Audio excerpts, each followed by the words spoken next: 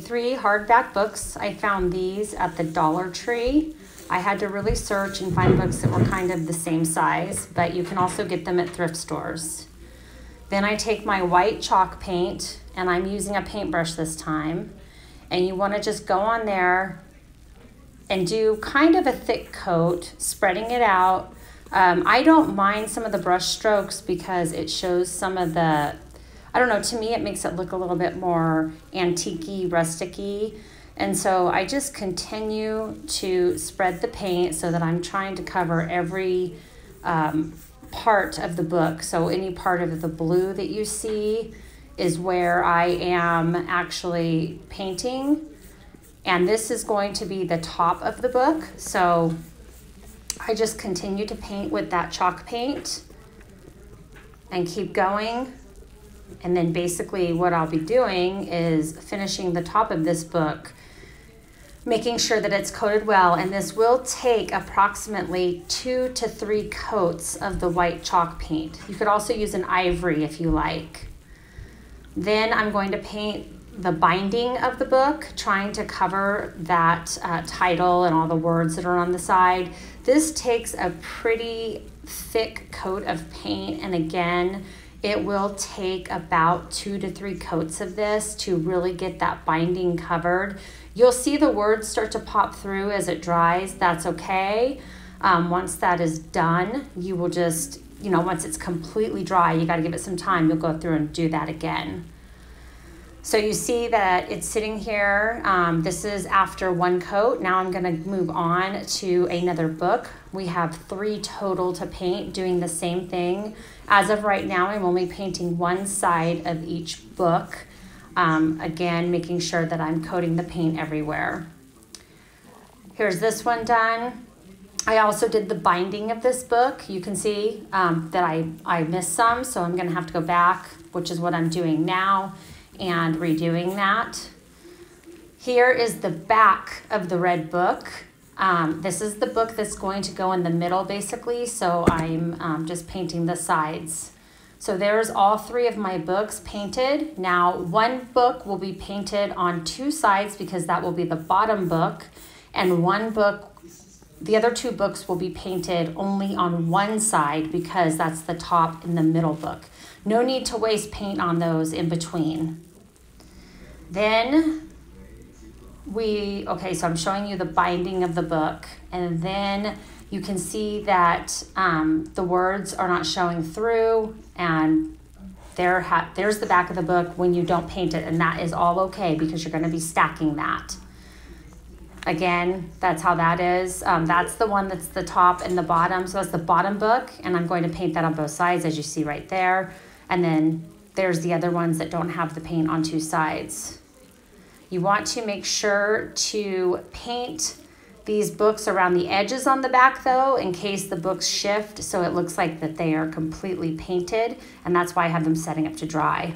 Now open the books up, and you're going to want to paint the inside, but you only have to paint just basically a line, a square around the book, and that is just so you make sure that, again, if anything shifts, it looks like the entire thing is painted. So I'm opening up each book, and as you can see, I've painted them. You hold them open, you let them dry. Chalk paint dries very quickly, so it works out well, and then you just shut the book, and you will be ready to go. I did that to all 3 of my books, front and back. You want to make sure you do both. This is the chalk paint I use from Michael's. It's the Art Minds. Again, here's what they look like. I just want you to see that they're painted. And then, oops, I had a casualty. As you can tell, I'm painting on my kitchen counter, and I have all kinds of projects going on, so they're like drying everywhere. My kitchen counter looks like a craft room, and I do have a craft room, but it needs to be cleaned out so that I can get in there and do these kinds of things. But I just kind of wanted to show you how the books are painted so you know exactly what to do. And then again, this is the bottom book, so it's painted on both sides. Yeah, cleaning everything off because there's stuff everywhere. So what I want to do now is I'm going to begin, I think at this point is when I want to actually make them look a little bit more rustic. And I do have some of that antique wax, but I'm also going to be putting some vinyl stickers on these, and these are Ray Dunn inspired vinyl stickers that I bought online.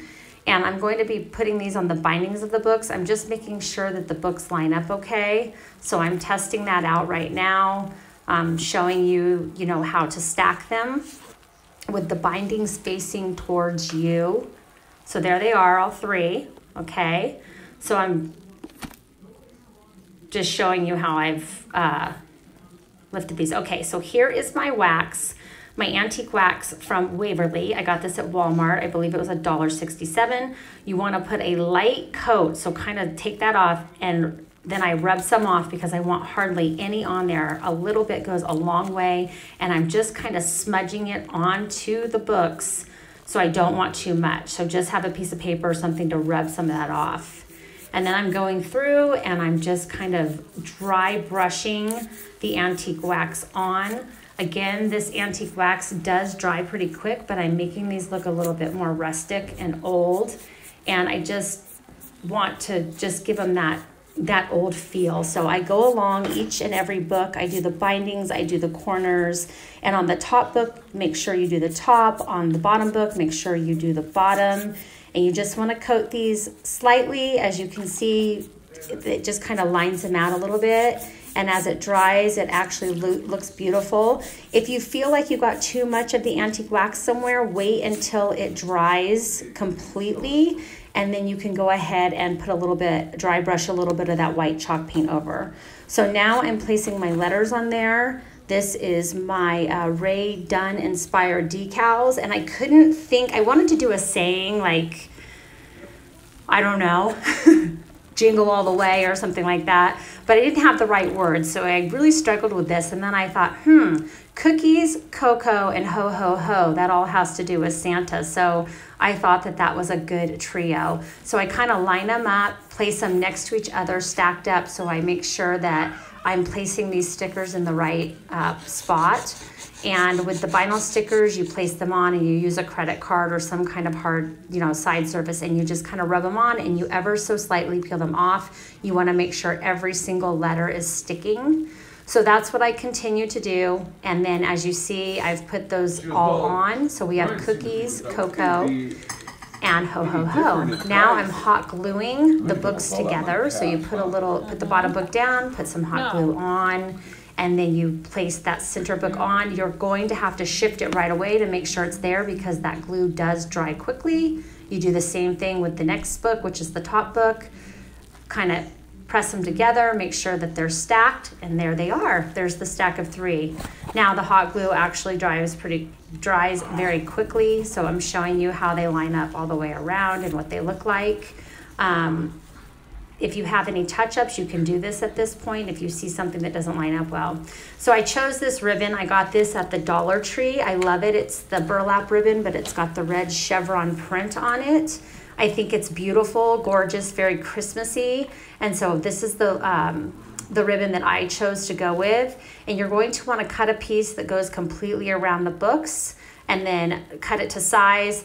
I place it then on the back, take some hot glue, and then glue it together. Now, the reason that I can't show you with 2 hands is because I do not have a tripod yet, and I was using one hand to film and create my design. So I think I did okay with one hand. What do you think? So I line them up, I place some hot glue. Be careful not to burn yourself. I do that a lot, just kind of pull those strings off. But then that's on there, it's secure, and it's super cute, very Christmassy. And then once it dries, you're gonna flip it over, and then I wanna create some kind of a bow. So I do take my chevron burlap and I make a very easy bow. I'll have to do that in another tutorial. But then first I want to take this jute that I got. This one is either from Dollar Tree or from Michael's, I'm not sure. I've kind of found it everywhere. And I am hot gluing it in the back where I attached my ribbons, going around, making jute go a few times around, to bundle the books really securely, and then to just give them that extra little rustic touch, which makes them super cute. Again, I was doing this with one hand. That glue was super hot, so I was using a paint stick actually to hold that down and let it seal, because you want to seal those ends together. And then I believe at this point, we let that completely dry, which goes fast. And then I want to create a beautiful bow for the top of my books to make them look extra cute and decorative. But so far it looks pretty great. So I am going to make my simple bow. I'm giving you a little bit of a demonstration with one hand, the best I can do, because until I get a tripod, two hands is not available while I'm making my videos. So I kind of sandwich those together, and then I do take some jute, and that's how I combined my bows. I just press it through the center. You can see I'll press it right there, press it through the center, and then I take that jute and I tie it around, and you have to tie it really tight, because if not it comes loose and then I don't like that look. So I tie it pretty tight, and then I usually go again with a second piece to really make sure that it's tied tightly on there. And I also want some cute little jute strings hanging down. So I tie that second piece on there, and then there is my bow. And then I kind of, so the edges are raw on one side when I do it this way, and all I do is take a little bit of hot glue, combine those edges so it looks like a loop. You may have a different way to make a bow, and that's totally fine. This is just my version of a bow.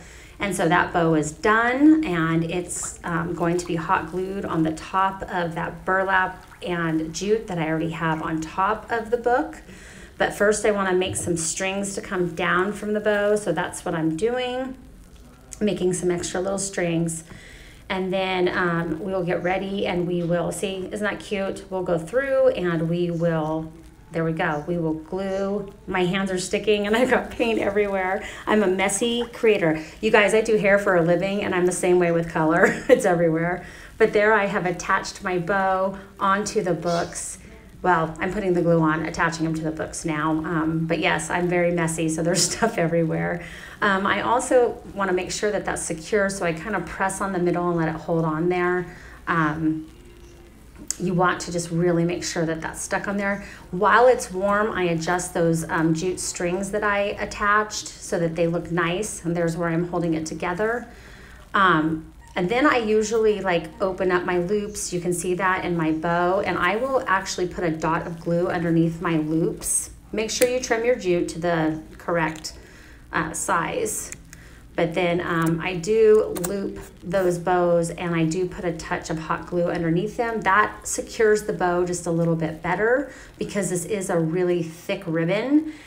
You can see there, that's where I put the little dot, and then I kind of hold that down, holding it down so that it's just securing it and not burning my finger. Again, good idea to put a foam paintbrush stick in there and hold it down so you don't burn yourself. I have burned myself quite a few times doing this little task. And so I'm doing that with each one of the loops, not necessarily the ones on the book, but the ones that are on the ribbon. I want those to really stay securely down. So there they are. And then I just thought, you know what, this is just a little too plain. I think I want to add something else.